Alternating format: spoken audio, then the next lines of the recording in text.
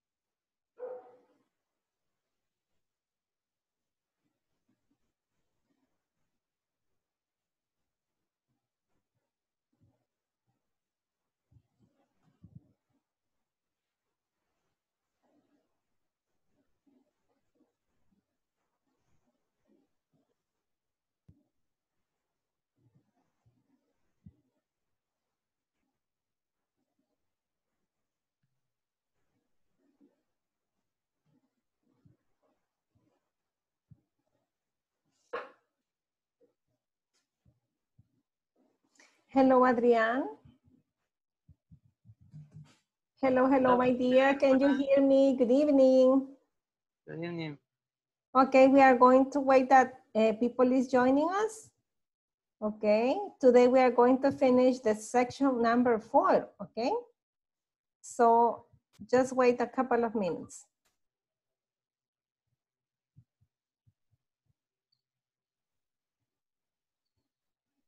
Ahora vamos a terminar la sección 4, Adrián, así es que vamos a esperar un minuto y si no empezamos nosotros. Good evening, Miss. Good evening, hello. Welcome, my dear. Good evening, everybody. Good evening, Lorenita. Hello, how are you, my dears? We have Lorenita, we have Adrian. Fine, thank you.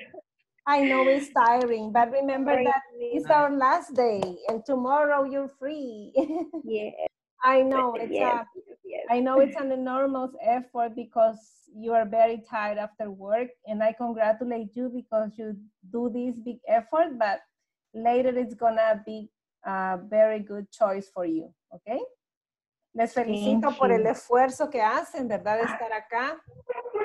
Sé que no es fácil después del trabajo, pero va a tener su recompensa, no lo duden, ¿ok? So, I'm going to start. Yes, that's going to be that way. Okay, so let me share again my screen just to show you. Okay. For today, we are going to complete the 4.10 lesson objective that says, by the end of this class, you will learn how to ask and answer simple past yes-no questions. And additionally, you will practice a conversation which illustrates how this topic is used in real life settings, okay? So remember that we have been studying simple past. We have studied the regular verbs. We have studied the irregular verbs. We have learned about the pronunciation of the past tense for regular verbs. We have learned some ideas on how to memorize the past tense of the irregular verbs. And then we have learned how to use did as auxiliary for the past tense, okay? For questions and for negatives. So now, in the platform, you have this video that you can go and watch as much as you can in order that you can see the structure. And then you have the 4.12 knowledge check that says unscramble the questions, right? Unscramble the questions by putting the words in the correct order. So the idea here is to have a structure like a question. For example, did you have a good summer? So remember that in order that you have a question in the past, you have to add the auxiliary did, plus the subject pronoun, plus the verb in the base form, because when you use the did here, the auxiliary, this main verb is in the base form, or presente, ¿verdad? And then you complete the structure of the question. So that's the exercise about. And then you have the 4.13 lesson objective that you will learn vocabulary for discussing summer activities. So we are going to try to complete this, but basically this is a vocabulary about summer, right? And this is in this video. The vocabulary basically is a class, fun, hiking, a movie, new people or friends, a picnic, pictures, a play, swimming, tennis, and volleyball. And basically the exercise is to convert the verb into ing form, something that we are going to see in the video, okay? And then we go to 4.15, excuse me. By the end of this class, you will develop skills in reading for main ideas and details. So basically in this part, you have to go and read these weekend stories, okay? In these weekend stories, you have three, Robert, Erin, and other lady's story. So you have to read to understand what's the reading about. And after that, you will complete the final exercise of the section number 4. Esa es una lectura comprensiva, ¿verdad? Ustedes van a ver que los párrafos están en pasado. Ok, no hay ejercicio de ese párrafo, solo es lectura comprensiva. Later you move to 5. So 5 is gonna start next week. Ok, vamos a comenzar con el número 5 la próxima semana. So I'm going to stop sharing. Vamos a dejar de compartir. And then I'm going to share the presentation that I have for you tonight. Okay. In this case, let me show you. Okay. yes, no questions with simple past or past simple with short answers. The affirmative sentence in this example is I cook. Es una afirmación, ¿verdad? Yo cociné. You cook, he, she, it cooked, we, they cooked. Past. But the question, remember that in the past, to make a question, we use the auxiliary did. Did I cook? Did you cook? Did he, she, it cook? Did we cook? Did they cook? And you can answer only in two possible ways. Yes, I did, or no, I didn't. Yes, you did. No, you didn't. Yes, he, she, it did, or no, he, she, it didn't. Yes, we did. No, we didn't. Yes, they did. No, they didn't. And that's it. Es responder sí o no. No more. Okay, I have the same possibility of yes, no answers for the verb be, right? For example, was I happy? In this case, since verb to be stands alone, recuerda que el verbo to be es un verbo que se mantiene solo, ¿verdad? Stands alone. Entonces, significa ser o estar. Y tenemos que utilizarlo, to use the verb in the same way to give the past, ¿ok? Tenemos que utilizar el verbo de la misma forma para dar respuestas en el pasado, and we don't need any other auxiliary verb in this case. No necesitamos ningún otro verbo auxiliar for verb be because it stands alone, porque el verbo no lo necesita, ¿verdad? For example, was I happy? ¿Estaba feliz? Yes, you were. That's it. Were you happy? Yes, I was. Was he, she, it happy? Yes, he, she, it was. Were we happy? Yes, we were.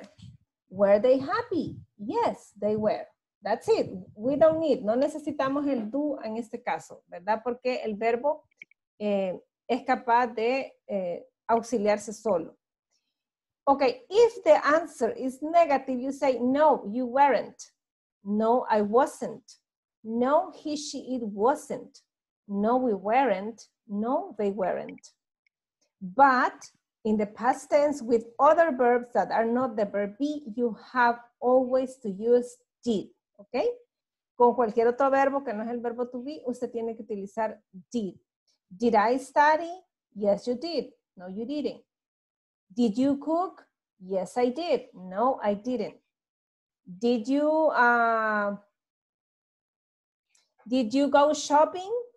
No, or did he, she, it go shopping? No, ¿verdad?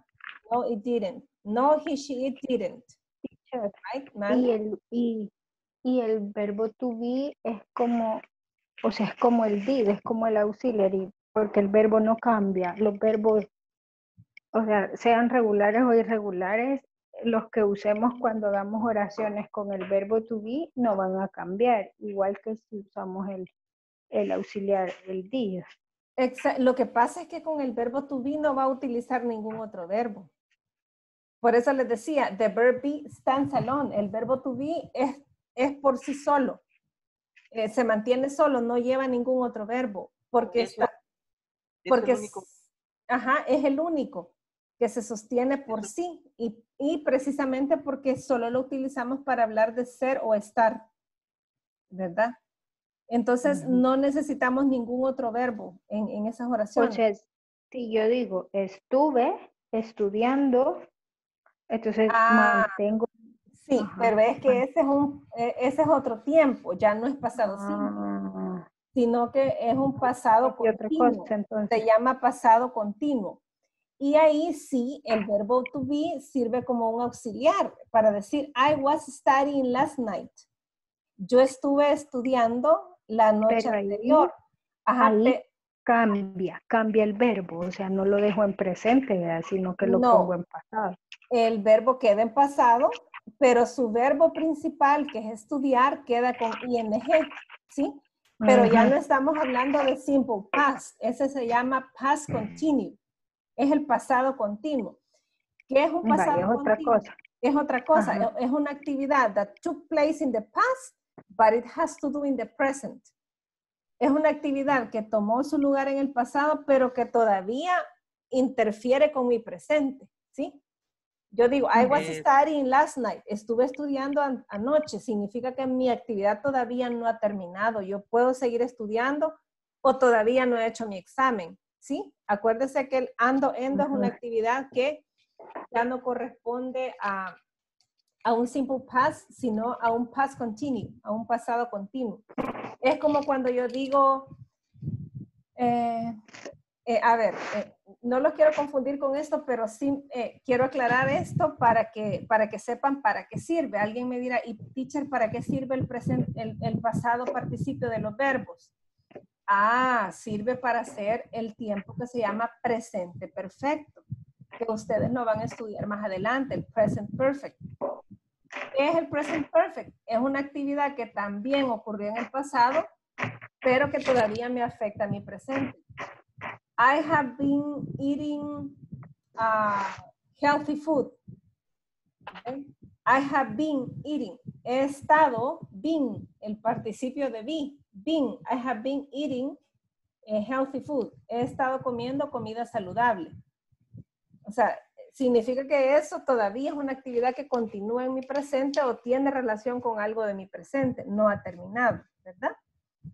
Entonces, este tiempo, el presente perfecto, como el pasado continuo que Lorena nos plantea, son verbos que sí tienen alguna connotación de pasado, pero que todavía interfieren en mi presente, ¿sí? En cambio, el pasado simple es una actividad que pasó. Por ejemplo, were you happy? Yes, I was. Sí, estaba feliz, punto. Terminó, ¿verdad? ¿Sí? Entonces, no hay ninguna continuidad al presente, ¿verdad? O sea, solo oraciones muy simples de pasado. De pasado, de algo Nada más, que ocurrió, ¿verdad? punto, ¿verdad? Ocurrió, punto, pero ya no tiene ninguna interferencia con mi presente. Sí. Entonces, Vale, ok. en ese caso, ya ahorita vamos a ver también el pasado de be. Nos vamos a enfocar solo en be. Pero, perdón, tuve a bien ponerles aquí, ¿verdad? Para que lo vean contrapuesto. ¿Cómo son los pasados simples con el verbo be? Y cómo son los pasados simples con otros verbos que no son be. Entonces, básicamente, los pasados con be utilizamos was para los singular pronouns. ¿Cuáles son los singular pronouns? I, he. I, you.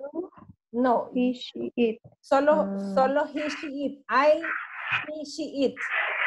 ¿Sí? Ajá. Para eso yo utilizo was. Pero para todos los demás, para you, para we, para they, utilizo were. ¿Sí? Ok. Entonces, was I happy? Yes, you were. Were you here? ¿Estabas aquí? Yes. Or was Lorena here? Yes, she was. Sí, ¿verdad? O were you, Adrián, were you sick? Y Adrián dice, no, I wasn't. No, no estaba enfermo, ¿verdad? ¿Ok? En cambio, si yo utilizo otro verbo como study, en este caso, did we study? Yes, we did. ¿Ve? Tengo a ley que utilizar el auxiliar, ¿verdad? Did en este caso. Y una respuesta corta solo es yes, we did, no, we didn't. Perdón, Adrián. El auxiliar did es como el auxiliar do en presente, ¿verdad? Exactamente. Es el mismo rol. Y la pregunta que hacía Lorena, para ver si tengo claro, es, por ejemplo, was, es como una, porque el was study es study el verbo principal. El was es como, vendría siendo como una especie de auxiliar, ¿verdad? Sí, el was se vuelve un auxiliar, en ese caso que es un pasado continuo. Se vuelve auxiliar del verbo study, pero en ese tiempo que se llama pasado continuo. Pero en el simple present, en el presente simple, where es el verbo principal, no necesita un verbo auxiliar, ¿verdad? Se mantiene el solito. ¿Sí? Ok, entonces para que hagan la diferencia, ¿verdad? Lo que estamos viendo ahorita es simple past, pasado simple.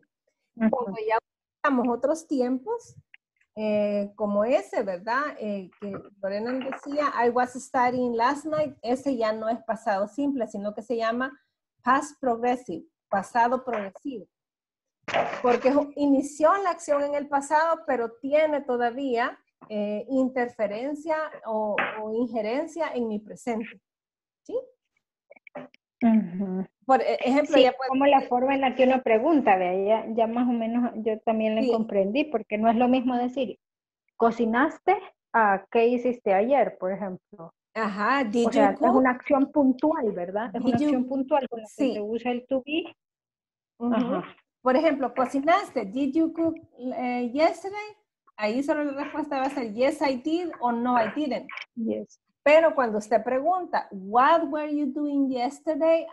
Eso es otra cosa. Entonces, ¿qué estuviste haciendo ayer? Entonces, y además es una WH question, entonces tiene que proveer más información. If you ask me, I can say, well, I was cleaning the house, I was listening to music, I was watching TV, y le empiezo a decir lo que estuve haciendo, ¿verdad? Ya es otro tiempo, ¿ok? Excellent. So that's the difference between the simple past with be and the simple past with other verbs, using the auxiliary did to elaborate questions and to elaborate negatives. Okay, welcome, my dear Claudia. Okay, look here. Hi, teacher. I'm sorry. Don't worry. I know it's difficult. I know it's difficult. Don't worry. Yes. I finished my work at 8:30 p.m. Oh and my then, God. yes. So you came in a rush home, and I know it's very tiring, but I appreciate you're here because you're interested in learning. So I hope that tomorrow you can rest and you can have the weekend to relax, okay? Voy a tratar. Excellent. Yes, I know it's not easy because during the weekends we have many things to do at home. Maybe I will work. Oh my God. Well, yes. Well, I know it's easy to say and difficult to do, but let's thank God that we have to work, okay? I know it's difficult, but there are many people that it's like waiting for a job, and so we are very lucky, we can say, or blessed to have one, so sometimes we have to do it, okay? Okay, thank you, teacher. I encourage you, you can do it. Okay, look, in this case, what I would like to do is that you can formulate the question and that then you can provide the answer. For example, here, they went to a restaurant last night. This is an affirmative sentence, right? If you see, they are using the past of the main verb, went, right? But when I elaborate the question, I use the auxiliary. Did they go? Ya no utilizo el pasado, ¿verdad? Sino el base form, la forma base o presente. Did they go to a restaurant last night? Okay, so you see the structure changes. And I have only two possible answers. Yes, they did, or no, they didn't. Okay. Esas son las yes, no questions, que solo tengo que responder sí o no. But if you ask me, where did they go last night? Es diferente, ¿verdad? I have to provide information. They went to a restaurant. But by now, I would like that you can focus on elaborate the question of number 2, 3, and 4, and that you can provide the affirmative and the negative short answers. Okay? Do you have questions? ¿Tenemos preguntas? No. No. No, teacher. Vaya. Solo somos 3, creo que no los voy a mandar al breakup room, fíjense, lo vamos a hacer. Nos dividimos. Solo one for one. One each one. Así lo vamos a hacer. Each one for you. Each one for everyone. Ok, vamos a tratar de hacerlo acá. Ok. It rained yesterday. Llovió ayer. ¿Cómo me quedaría la pregunta? Did it rain? Did it? Ok, perdón que lo voy a hacer mayúscula para que lo vean. Did it rain Rain yesterday? yesterday? Ok, vean. Ya no pongo el question mark porque está ahí, ¿verdad? Pero, did it rain yesterday? Entonces, vea, utilicé did as auxiliary y el verbo me quedó en presente, ¿verdad? La oración en pasado decía rained, utilizaba pasado, pero como estoy haciendo una pregunta, I'm formulating a question, and I have the auxiliary did, I just have to keep the verb in the base form. Okay, what are the possible answers? Yes? Yes, it did. Yes, it did. Yes, it did. Y eso es sí, ¿verdad? Okay. ¿Y la respuesta negativa? The negative answer? No, it didn't. No, Okay. No, it didn't, right? No, it comma, it didn't. didn't.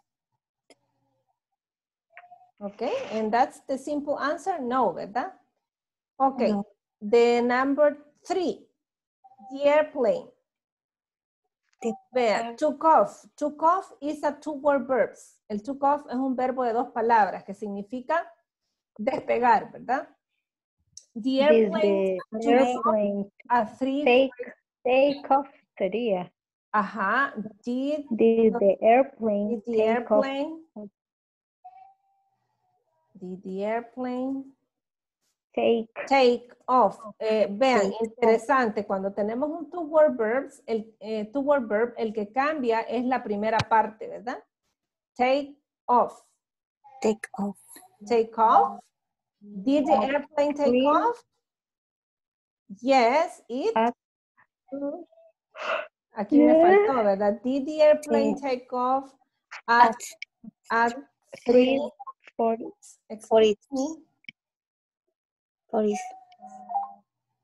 At 3:47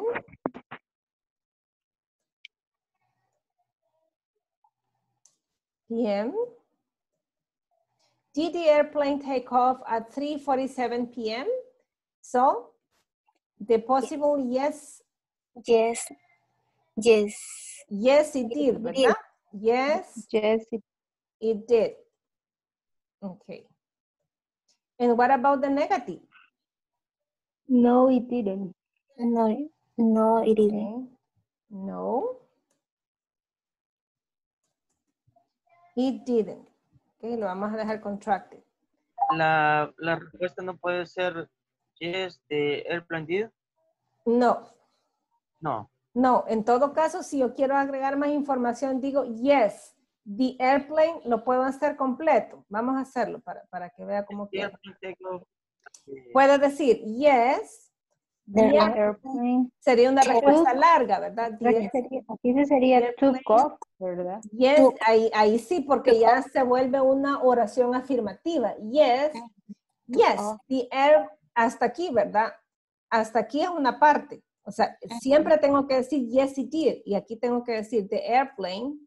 Y vuelvo a repetir básicamente lo que ya estaba arriba. The airplane took off at 3:47 p.m. Ajá.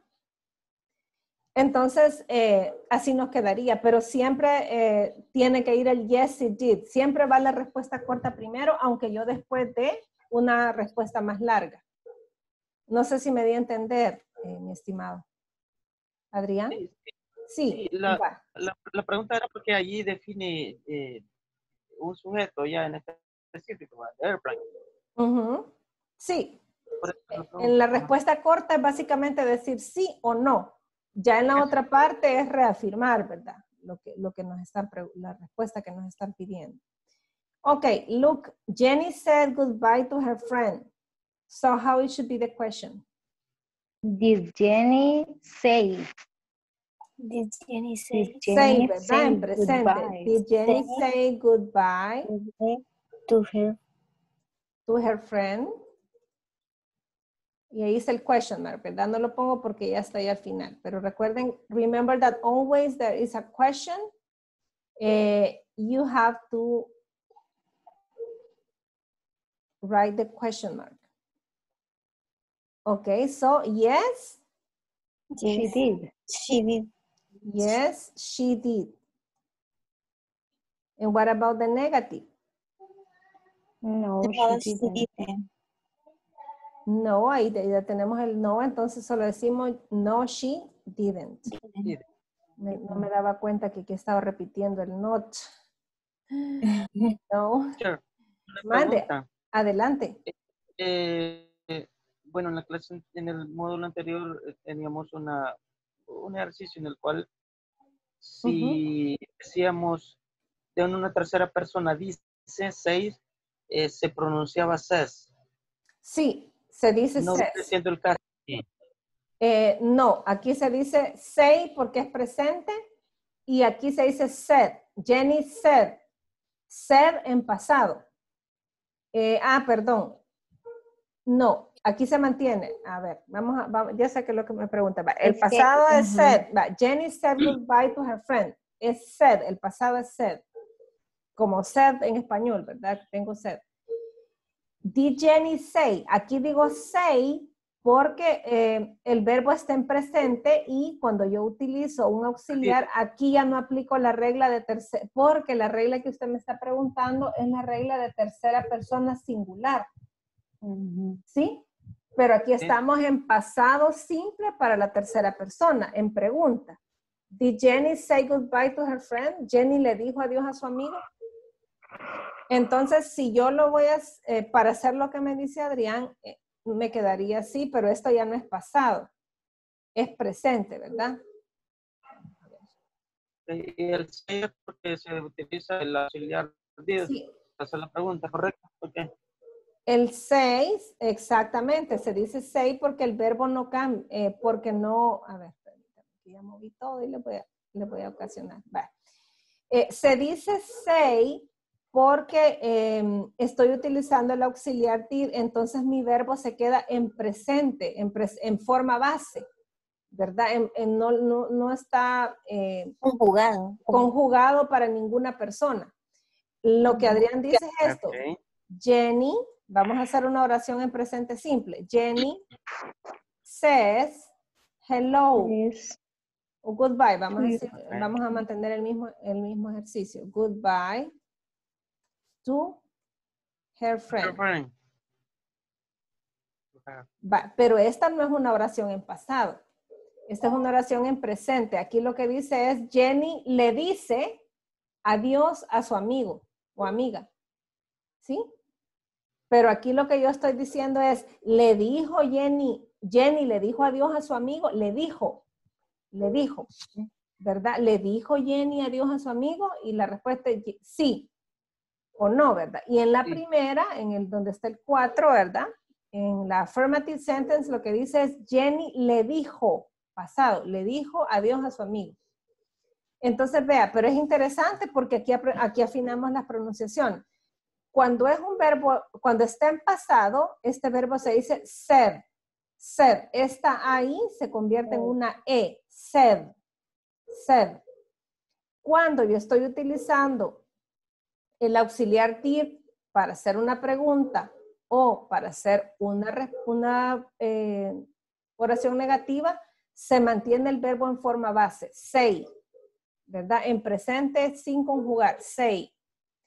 Y cuando yo digo una oración en presente simple, ahí sí le aplico la regla de la tercera persona singular. Third person singular. Says. Jenny says goodbye to her friend. No sé si me di a entender, perdón, o si logré explicar la diferencia entre una y otra pronunciación. Yes, teacher. Ok, Adrián. Sí. Ok, excelente. Tenía la idea, pero quiero confirmarla.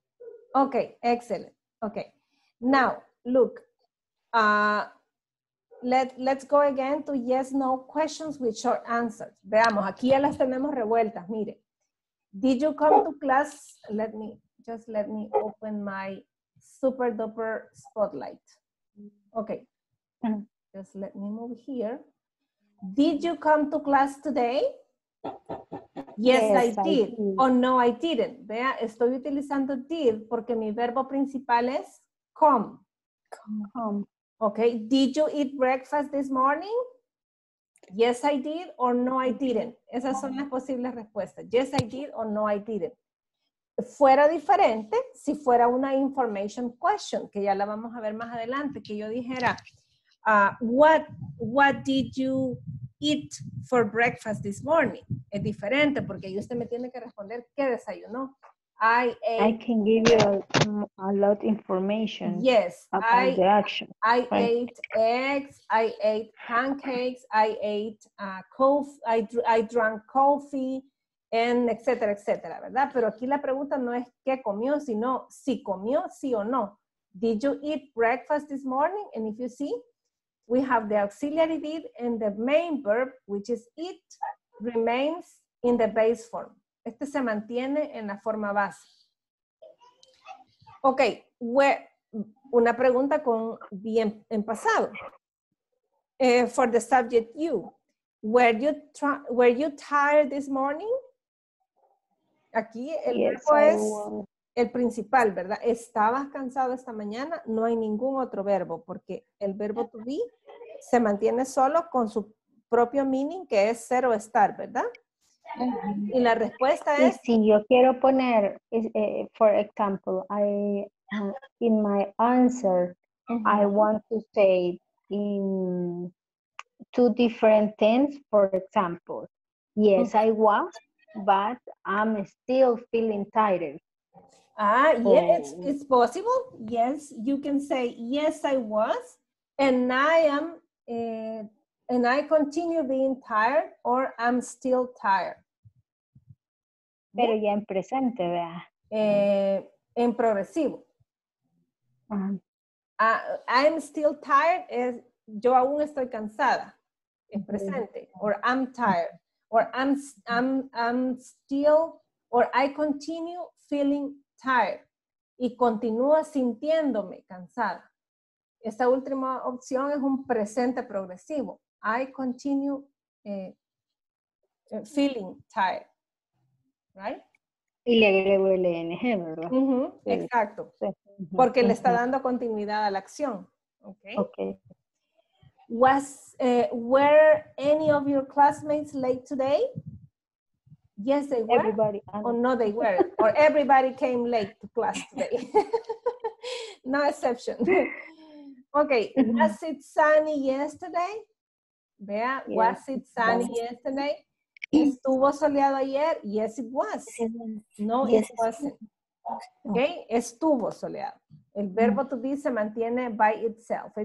It stands by itself. Did you buy lunch yesterday? The main verb is buy. You have the auxiliary did here to formulate the question. Yes, I did. Yes, I did. No, I didn't. Were you happy yesterday? Yes, I was. No, I wasn't. Was yesterday Monday? Yes, it was. Or no, it wasn't. Aquí, por ejemplo, no, it wasn't. It was Wednesday, ¿verdad? Yo puedo dar información adicional si acaso deseo, ¿verdad? Did you go to bed early last night? Yes, I did. Y aquí yo puedo decir, I went to bed at 10, ¿verdad? Pero ahí después del I did, punto, ya es una oración afirmativa. I went to bed, fui a la cama, ¿verdad? At 10, a las 10. Ok, were you at school yesterday? Digamos que yo respondo, no, I wasn't. Hasta ahí podría haberlo dejado, pero yo puedo dar información adicional si yo quiero y puedo decir, I was at the library. Pero ahí ya me cambia y agrego una oración en pasado simple, con su verbo principal en pasado. I was in the library. Estuve en la librería. Did your friend phone you last night? Yes, she did. Or no, he or she didn't. ¿Vea? Aquí, Adrián, estamos hablando de su amigo, ¿verdad? Y aquí yo respondo en una short answer para la tercera persona. Yes, he or she did. No, or she didn't. Was your teacher angry yesterday? Vea, was your teacher angry yesterday? I'm talking about, in this case, he or she. Yes, she was. No, she wasn't. Did people fly to the moon in 1969? Yes, they did. Ve aquí, people. En este caso, people lo traslado al subject pronoun they, ¿verdad? A collective. Este es un collective noun, un nombre colectivo, ¿verdad? Did the sun rise this morning? Vea, the sun. It. Yes, it did. Did you smile this morning? Yes, I did. No, I didn't. Vea, was it 3 o'clock 10 minutes ago? Estoy hablando de la hora, ¿verdad? Yes, it was. No, it wasn't. Did you clean your home yesterday? Yes, I did. No, I didn't. Were some dinosaurs very big? Yes, they were. Did you live in England last year? Yes, I did. No, I didn't. Did your teacher, ve, aquí estamos hablando de su profesor, ¿verdad? Podría incluso decir, did she, en lugar de your teacher. Did she wear shoes yesterday? Yes, she did. No, she didn't. Okay? Okay, now it's our turn to practice. It's our turn to speak. Let's talk about your last vacation. In the conversation, it says, did you enjoy? Yes, I did. Y agrego, ¿verdad? Una oración, en este caso, en pasado simple. I enjoyed my last vacation. Did you go to the beach? Yes. Aquí podría incluso haber dicho, yes, I did. Oops, excuse me. Vamos a poner en modo de visión. Yes. Veamos acá. Yes, I did. Para que mantengamos las respuestas cortas. Y luego pauso con un punto y digo, I went to the beach with my family. Did you go to the mountains? No, I didn't. I didn't go, or I did not go, or aquí puedo decir, ¿verdad? I did not go, or I didn't go to the mountains. Después de la coma ya es una oración afirmativa. I went to the beach. Did you visit your family? Yes, I did. Y aquí yo puedo dar información adicional. I visited my family in the United States. Visited. ¿Se recuerdan? Visit termina en T, ¿verdad? Y los que terminaban en T o D, ¿qué ocurría? D o D se le agregaba ¿Cómo? ID. Ajá, Se pronunciaba ID. Exacto, se pronunciaba ID, es correcto. I visited my family in the United States. Okay. So, did you rest? No, I didn't. O puedo decir, I didn't rest, ¿verdad? I traveled to the United States. Okay, now it's your turn to practice. I would like that you can go, this time, yes, I need that you go to the breakout room. Esta vez sí vamos, aunque solo estamos los tres, pero quiero que hagamos el breakout room for you to talk about your last vacation, para que ustedes puedan hablar acerca de su última vacación, that you can take turns and that you can share, okay? So what I expect from you is that you use did as auxiliary to formulate the question, and that you use the verb in simple past for the affirmative sentences, and that you use did for negative sentences.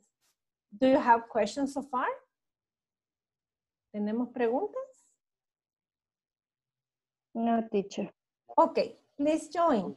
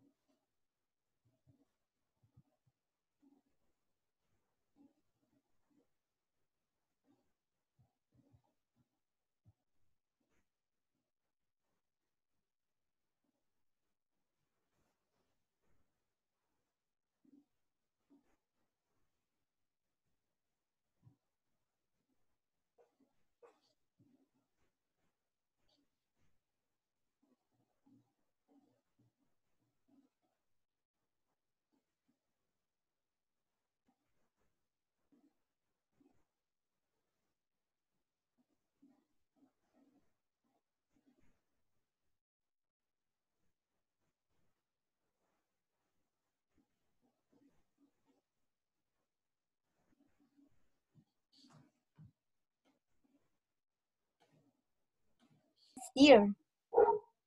The last year, I travel Cancun. I traveled to Cancun. Travel to Cancun. Okay. Okay. I swim. Swam. Como el verbo Swam. I swam. Swam. I swam with delfines. Dolphin. I swam with dolphins. I swam to dolphin. With Dolphin. with dolphins. With dolphin. It's a beautiful experience. It was. It was beautiful experience. Experience. Nice. Okay. So Claudia, did you enjoy it? Yes. Yes, I. Who did you travel with? Who? With my friends. Okay. Yes. Only my friends. Okay. Okay. I don't know who else.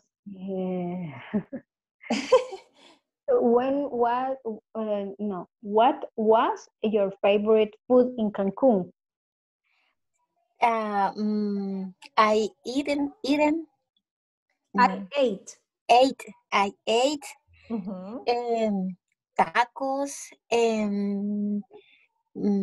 I ate pozole.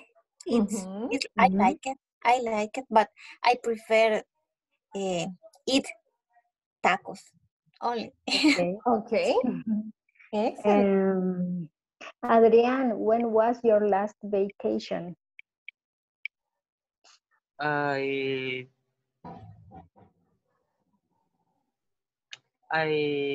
went in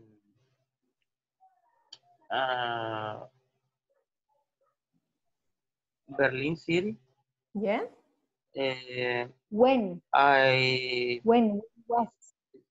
Decided my parents. I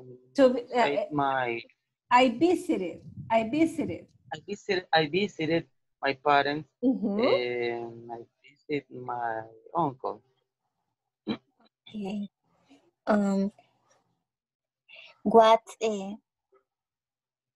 What did you do?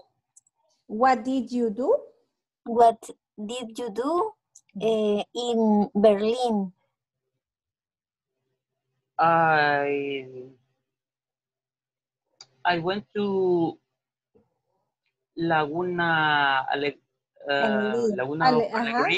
Alegría. Alegría Lagoons. ¿Cómo son? Nadar. I swam. No, I swam. I swam a little, and because is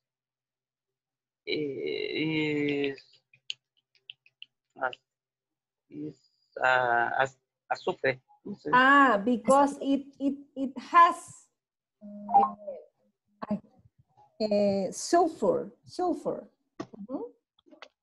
Okay, and I rested very much. I rested. Okay, I rested very much. Excellent. Very good. Enjoy it. Did you enjoy it? I did. Yes, I did. Yes, I did. I enjoy the weather, and I enjoy the rest. Okay, excellent. What kind of food did you taste in Usulután? Excuse me? What? What kind of food? What kind of food did you taste? What did you try? the typical I ate Mhm. I ate the typical food. Okay. How many times did you stay in Usulután? How much? How many times? ¿Cuántas veces? ¿Cuánto tiempo estuviste ahí? How many Perdón, eso sería how long. How many long? times es cuántas veces él ha ido. Veces. And how long did you stay? How long did you stay? ¿Cuánto tiempo? ¿Cuánto Okay. tiempo estuviste? How long? ¿Cómo se dice stay? Stay, I ¿verdad? stayed I stayed. con D. I stayed. Stayed. I stayed a week. The last time.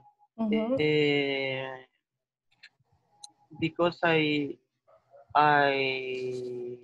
went. Because I go every year. Okay. Is the- I stayed for a week. For a week. Cuando digamos la cantidad de tiempo que nos estuvimos, decimos for a week, for a month, for one day, for a year. Okay.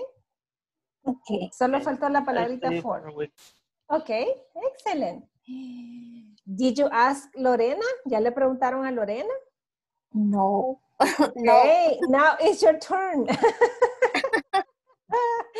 Now you have to ask so many things. Okay, Claudita, you can start. Where you Did you? Where did you? where did you visit the last Where did you go? you Where did go you go? Mhm. the last vacation? Vacation. Mhm.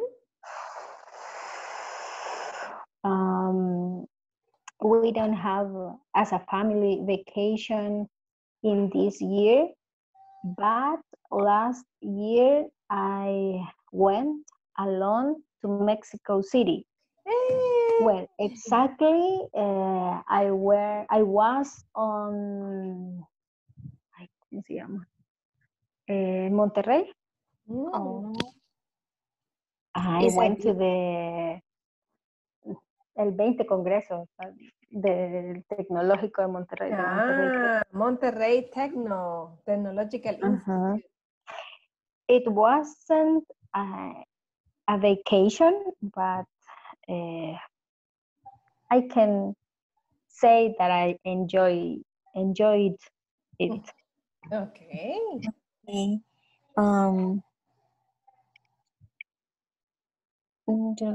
Next question. What? You have the chance to have a lot of questions for her.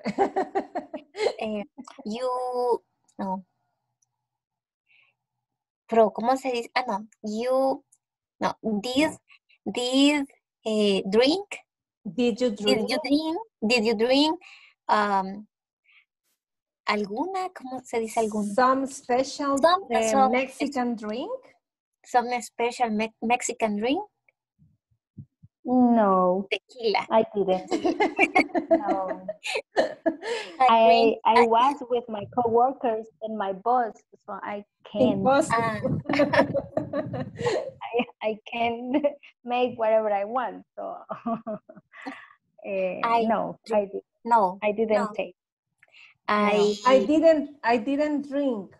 Or no, I couldn't. En ese caso, drunk, pero lo ideal es I didn't drink.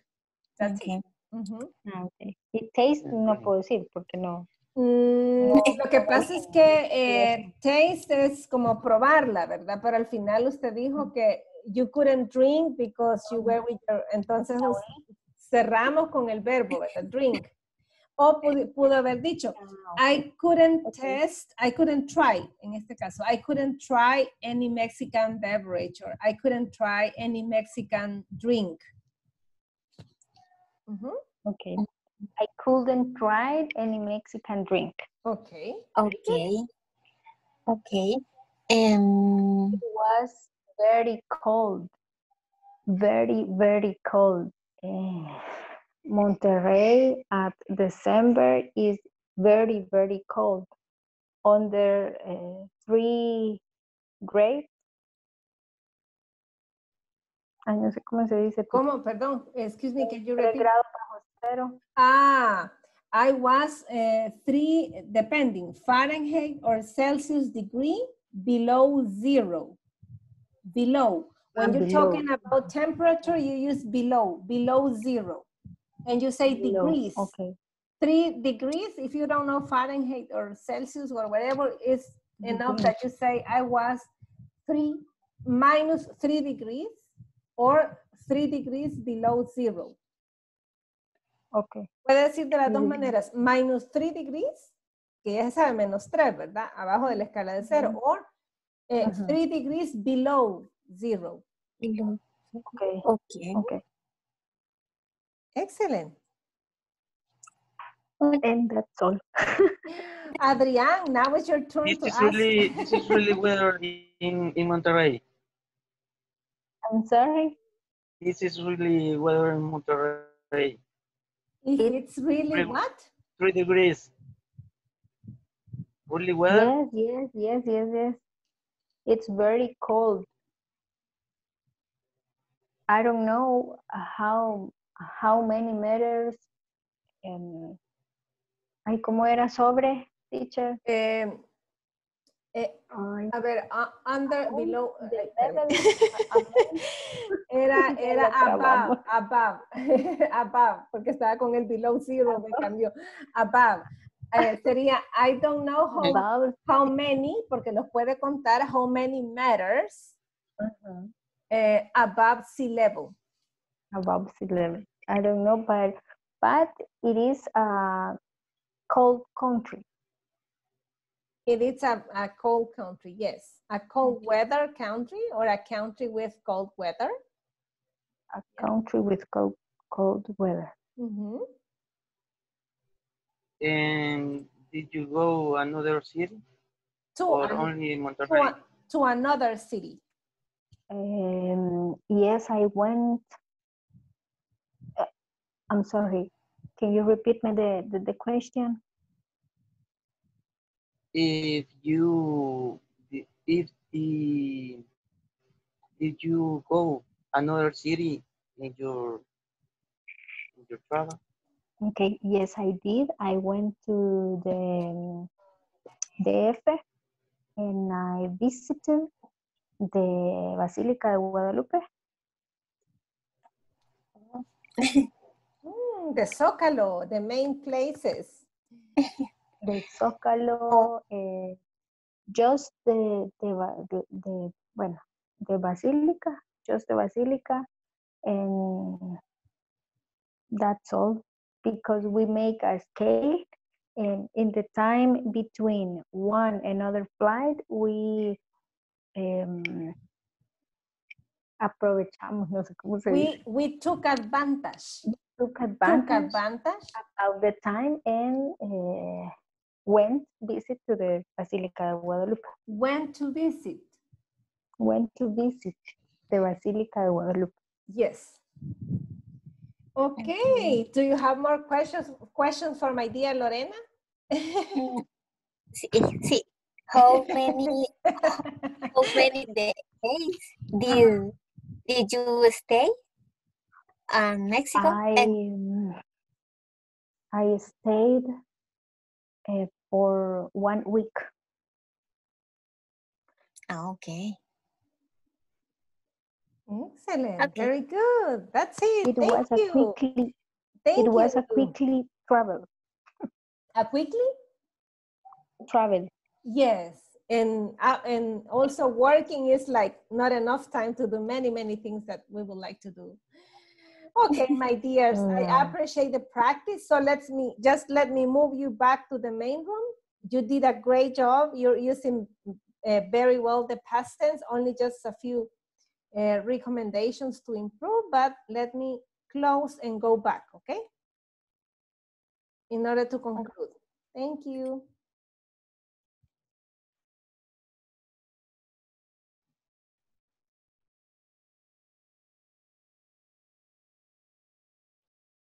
Okay.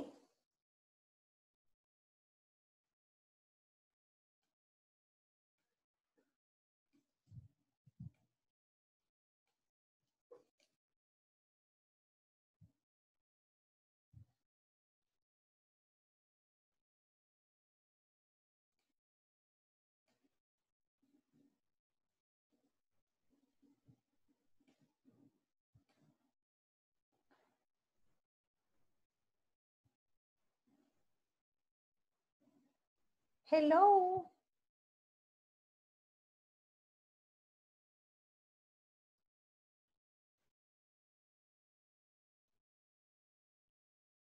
Nos Está en abandonó, mute, teacher. dijimos. Está en mute, teacher.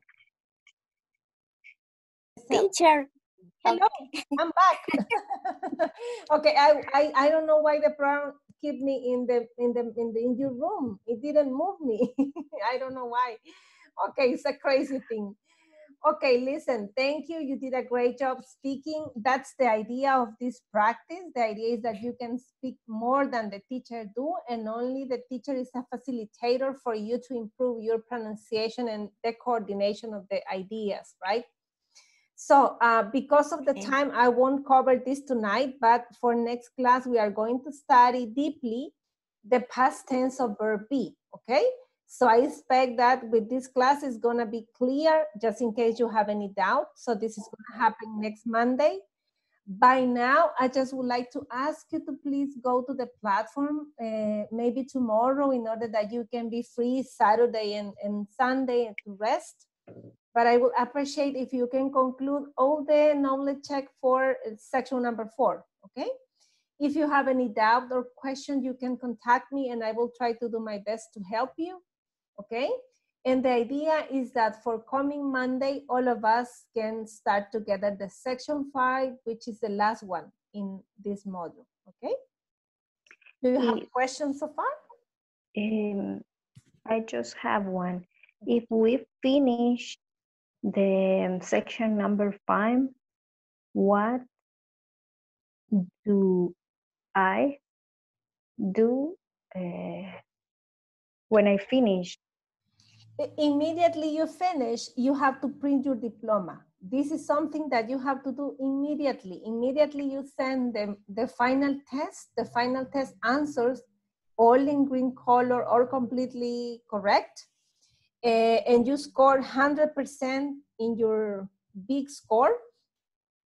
You immediately print your diploma, please.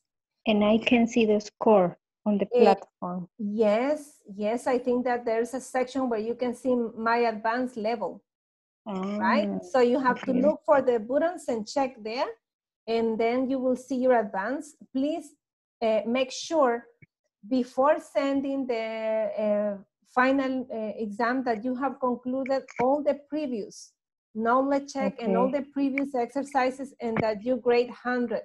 Because if you grade less than 100 in all of them, at the end, it can maybe measure less than 80%. And remember that you need to have 80% at least to have your diploma. That's why I always offer my support in order that all of you can pass with 100%, to make sure that you have your diploma with no problems, okay? Okay, and it doesn't matter if we cannot finish yet the classes, right? It doesn't matter. If you have the time right now, because you know that next week is gonna be very busy for you, and you want and you have the time and you know how to advance, you can do it, okay? No, there's no problem. Okay. What I highly recommend you is when you finish, you print your diploma, you download it as a PDF format, because that's a credential for you. And that's a credential for continuing in the program, because they're gonna request you the diploma in order to enroll you to the next level. Probably this weekend, they are going to send you the request of your paperwork to start in the next module, right? The idea is to don't stop too much. In my case, the Inglés Corporativo already did it. Okay. Yeah, the idea is that you don't stay like 2 weeks waiting, that you can start the most immediate possible. And Okay. of course, you are more than welcome to the class, because remember that the class is a speaking space for you, for your improvement in listening, pronunciation, and your speaking practice, okay?